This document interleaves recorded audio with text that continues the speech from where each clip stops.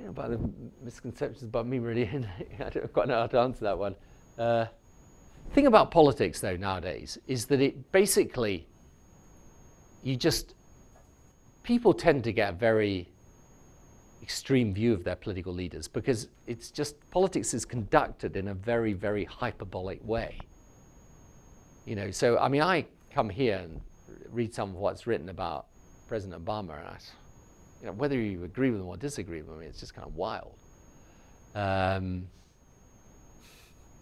So I think misconceptions abound. I think the single hardest thing about today's politics is to speak as a politician unmediated to people.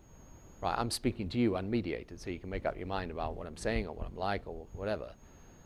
But in today's world, it's incredibly difficult to have that conversation unmediated.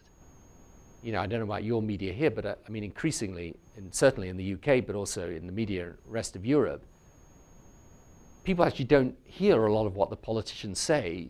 They hear somebody interpreting what they've said, and that interpretation is in order to make an impact, usually as sort of sensational as possible. So anyway, it's not quite an answer to your question, but there it is.